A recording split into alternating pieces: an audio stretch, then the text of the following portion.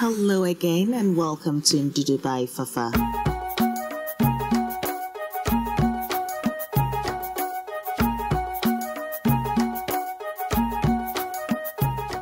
Hello family, how you all doing?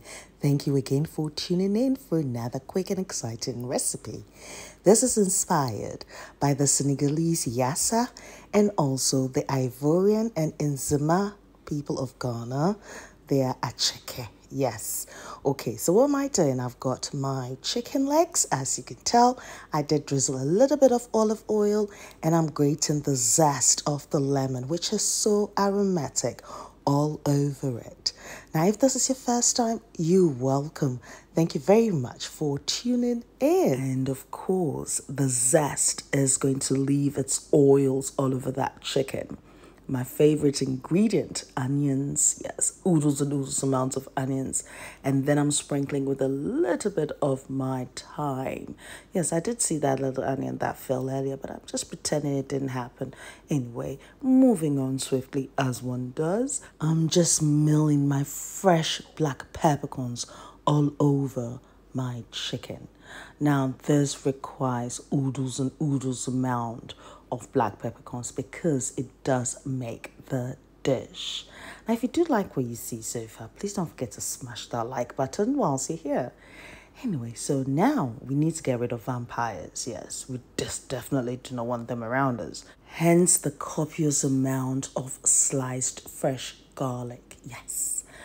Now, the next thing I need to do is add my slices of lemon, and I only used half the lemon. And this is where, it becomes challenging because really and truly I should have used a bigger bowl. But you see, the thing was, this was my lunch and I was looking for a quick lunch to make. And then the camera was there, so I was like, let me film this. And I was determined, to cook these 3 chicken legs in this bowl. Nothing was going to stop me.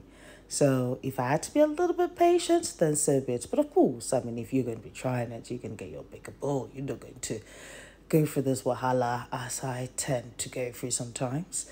Yeah, anyway, so that's done. And at this point, my oven is preheated to 180 degrees whilst I tackle my plantain or plantain. Plantain.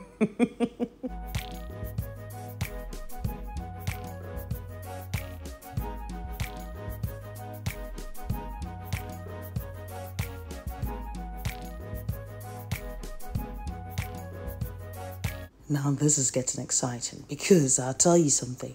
Right at this point, I was starving. So quickly I added my salt and then drizzled with a little bit of olive oil. I did not even wait to marinate this, which is something I usually tend to do. But of course, this is why you do not cook when you're hungry. But, I did not take that advice. Obviously, if I did, then I would be in this predicament. But I'll tell you something, it was equally good. So, yeah, you marinate it, though, for that extra hour. That'll make a big difference, though. But it still worked. Anyway, so I've added my salt. And as you can tell, I'm gently massaging all those flavors into each leg and into each plantain. Plantain.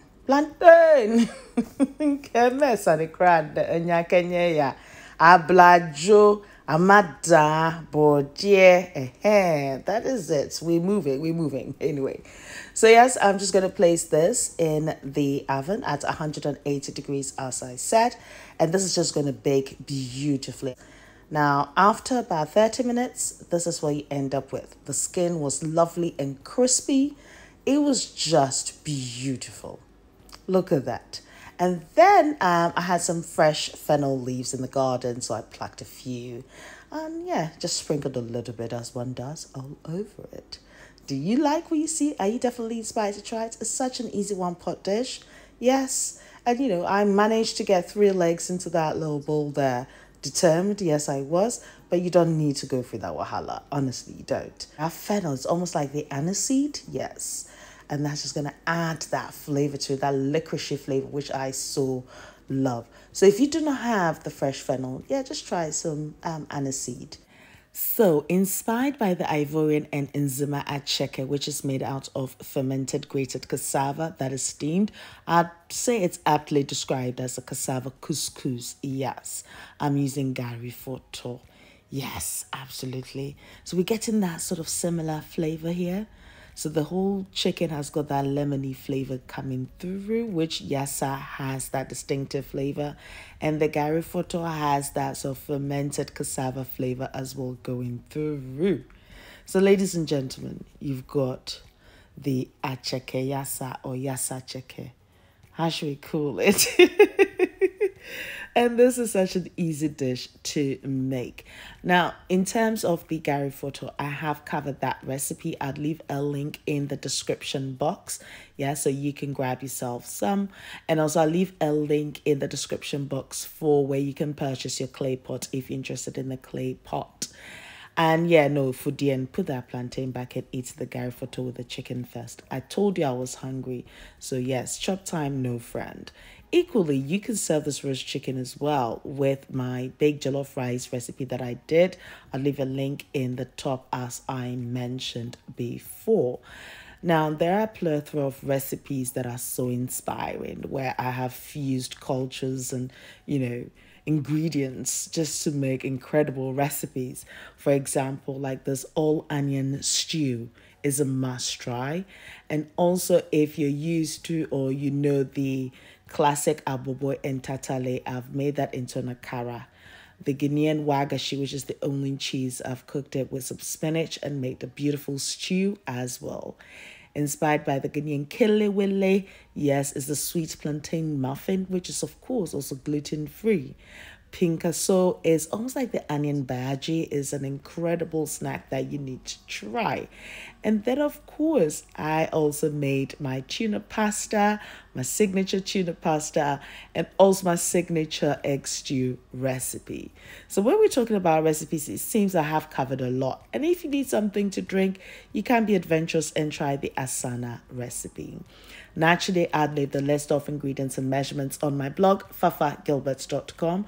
You will find more exciting recipes and traditional African recipes on my other blog, indudubyfafa.blogspot.com.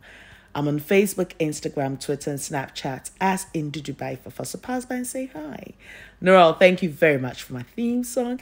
And until my next video, take care of you. Be nice, be beautiful, be your gorgeous self.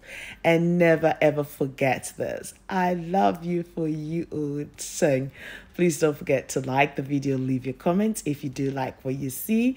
Yes, and when you do try the recipe, I'd love to hear your feedback as well.